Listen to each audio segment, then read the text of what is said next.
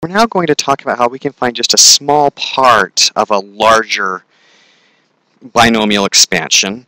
So remember that the binomial expansion says if I have x plus y to the n, this is going to be n choose 0 of x to the n y to the 0 plus n choose 1 of x to the n minus 1 y to the 1 plus n choose 2 x to the n minus 2 y to the 2 plus all the way up till we get to n choose n of x to the 0, y to the n. And what I want you to notice is that this number on the bottom matches the number on the y.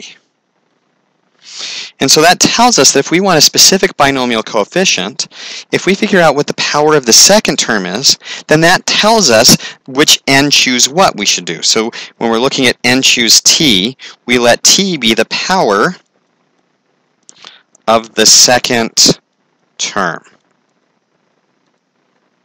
So for instance, if we are looking at the coefficient of the x cubed y to the 9th term in x plus y to the 12th, we recognize that y is the second one, n is 12, which means my t is 9. So I'm going to find 12, choose 9, which is 12 factorial over 9 factorial times 3 factorial, which is 12 times 11 times 10 times 9 factorial over 9 factorial times 3 times 2, which is 6,